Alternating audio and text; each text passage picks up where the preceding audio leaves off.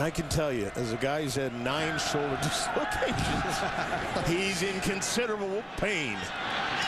Oh, another muff. Just falls into the end zone. He's going to try and run it out. And he does get it out. Oh, fumble. Buffalo looks like they've got it again. Just poor choices. Robbie Fry. First of all, mishandles it. Goes into the end zone.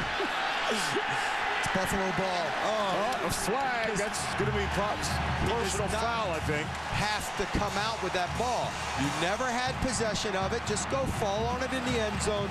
You got to know the rules on special teams.